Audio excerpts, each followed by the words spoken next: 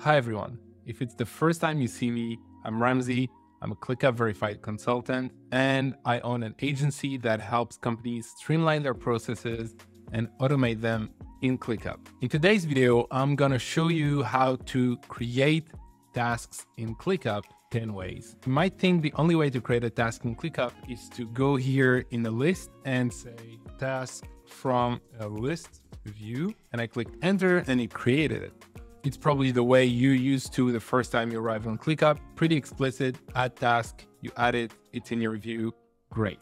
But there are actually other ways to do it. The next one is gonna be using this button here on top to add your task, and task from button is the second way to do it. As you can see, we've created a second task here. The next way to create a task is gonna be from the toolbar here. So you're gonna click create items here on top and call it task from toolbar. Again, task created. Next, you can create a task straight from the search bar. So you can type search and go create new task here. And we're gonna call it task from search bar. Enter again, and here we are.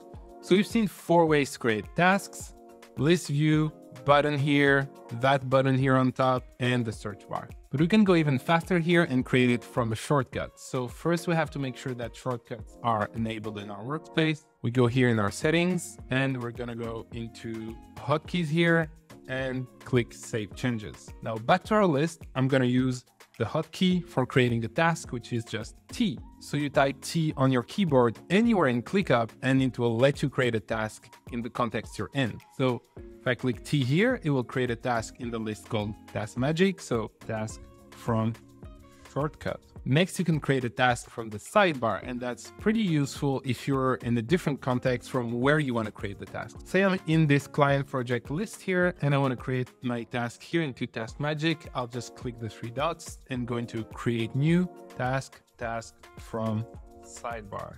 And there we go. The task has been created here, and I didn't have to go into that specific list to create it. Next thing I can do is create it from a document. So I'm gonna open up a ClickUp document here, and I'm gonna open up these meeting minutes. Into the next steps, I'm gonna use the slash command.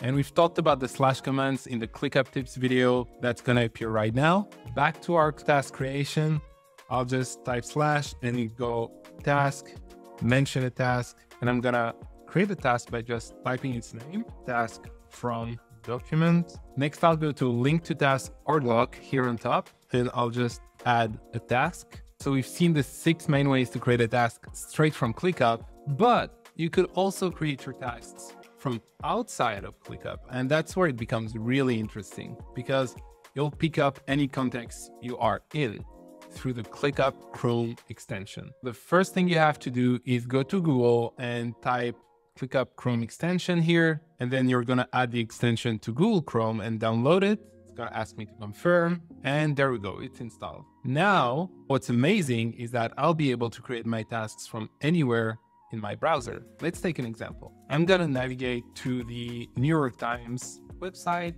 open it up, and I'm gonna go into this article, and say I find this interesting and I want to pin it into my ClickUp workspace. I'm gonna right click on the page, go to ClickUp and go to create task. The first time I do it, ClickUp is gonna ask me to log in and to connect my workspace to the Chrome extension. So I'll select my workspace and click connect. And from there, I can go back to my page and click save bookmark or create task again. And then ClickUp is gonna ask me to either create a task as a bookmark or as a new task. I prefer creating it as a bookmark because what it also does is that it pulls the screenshot from the page I'm in. So it's super cool if you're saving an article and you wanna have a quick look at what it looks like.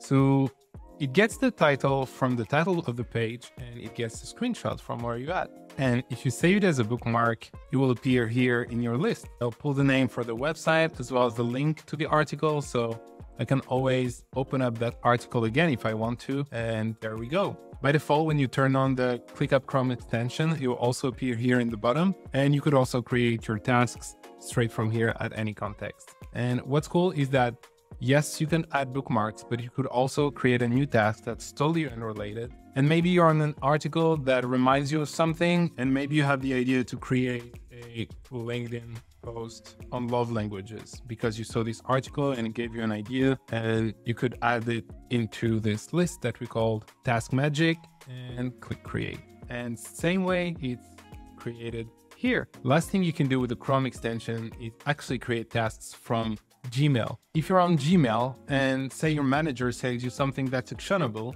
you will have this little ClickUp logo appearing here, and you can click on it.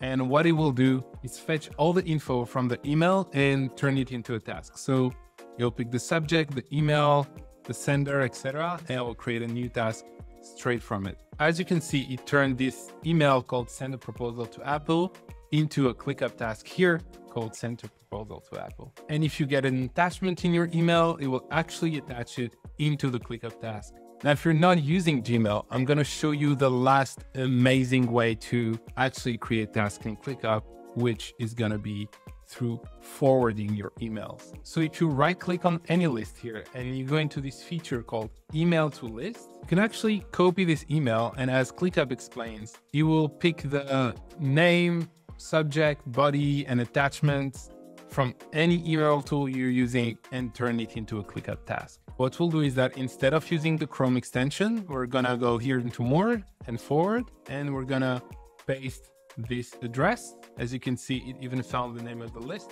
and click send. Now the same way, ClickUp has created a task here, and the title of my task is my subject of email, and the description of my task is the content of my email. And this is probably the most game-changing way to create a task in ClickUp, because a lot of companies still use email.